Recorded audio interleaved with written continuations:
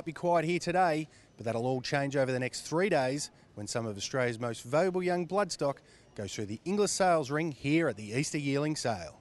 More than 500 youngsters by size including Fastnet Rock, Exceed and Excel and Reduced Choice will go through the ring that will again be the focus of the Australian racing community. This year's sale is particularly exciting for emerging Victorian studs, Supreme Thoroughbreds, who are offering yearlings in Sydney for the first time. Definitely, it's a step forward for us. We've been concentrating on Melbourne Premier for the first 5 years of our development, and this is the first draft up here, so we're really looking forward to it. We've got up 20-odd broodmares now, and we're going to some of the top stallions in the land, and this Easter sale's the next stepping stone in our development. Supreme's first youngster to go through the ring is Lot 98, a striking brown colt by Denman.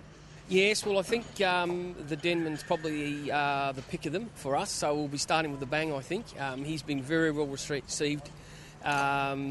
He's a fantastic-looking, big, black, strong colt. Everyone loves him.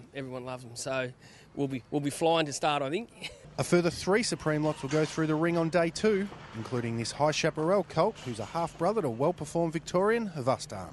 We've got the High Chap colt out of Snow Hero. That, as I said, that's our foundation mare, and he's a half to Havastan, who's a good, strong Melbourne performing horse, and I've got an Exceed and Excel filly, very closely rated to Epilept and Helmet.